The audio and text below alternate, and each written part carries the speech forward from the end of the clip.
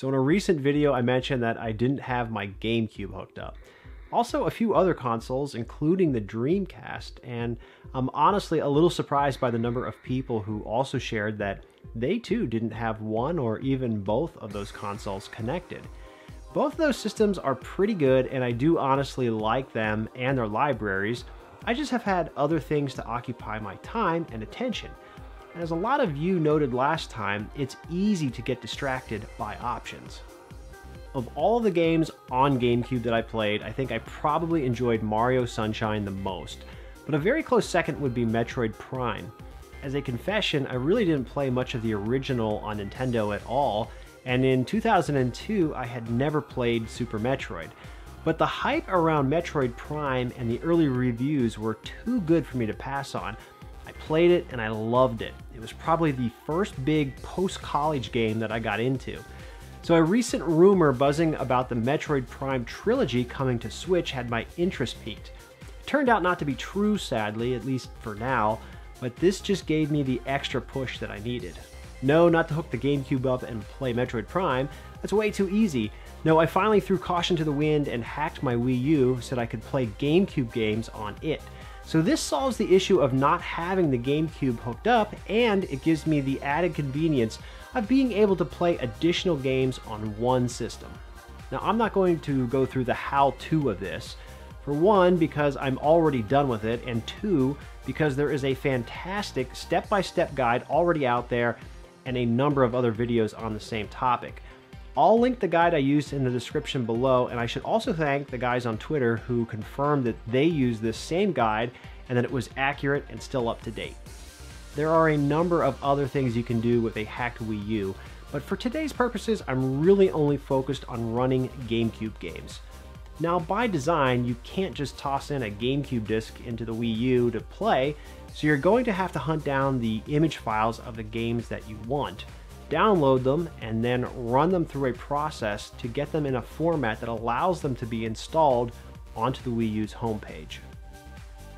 Now, I'll stop there because we are into a gray area.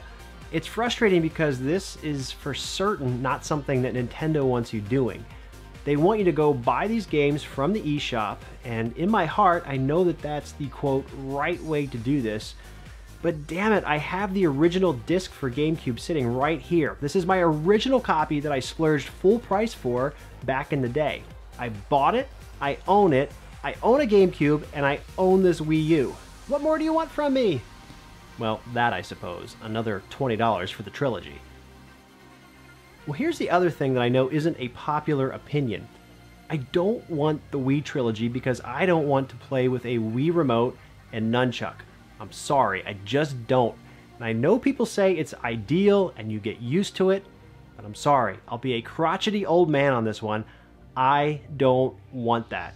Motion controls are a large part of why I skipped the Wii console entirely.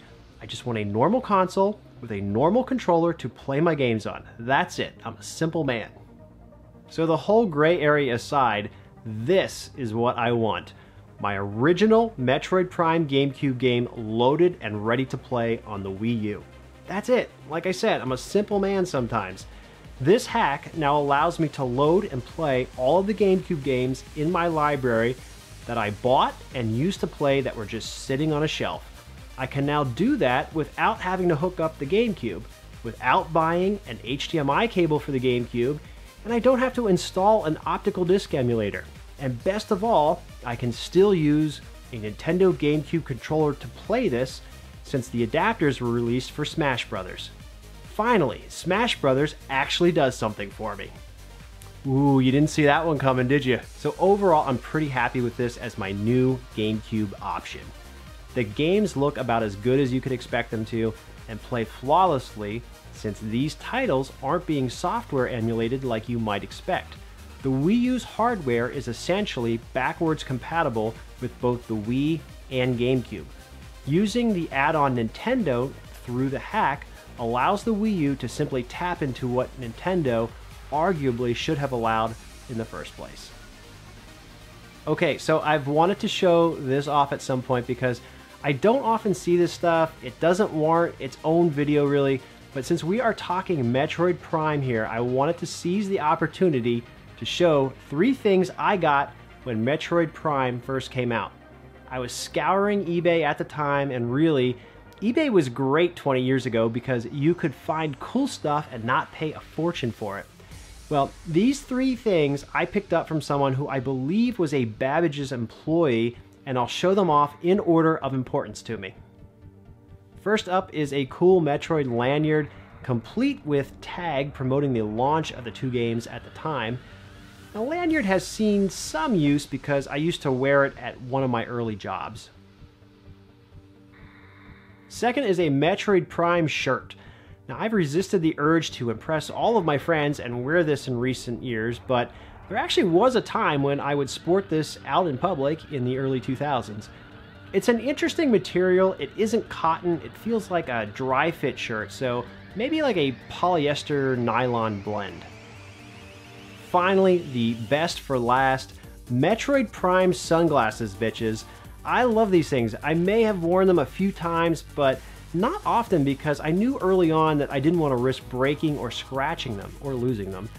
They seem semi-modeled as a nod to Samus's visor without overdoing it too much, which I like.